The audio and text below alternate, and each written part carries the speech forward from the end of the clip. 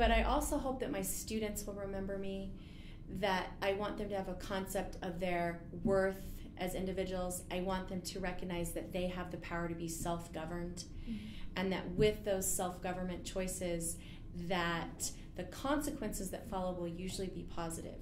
And if they aren't, then they know how to rectify that poor choice so that it will end up becoming a positive for them in the future, so they can learn from it. And then I hope that I instill with them a passion for learning. It doesn't necessarily have to be that they value the subject matter, but they respect the power of learning that comes from what I've been able to teach them.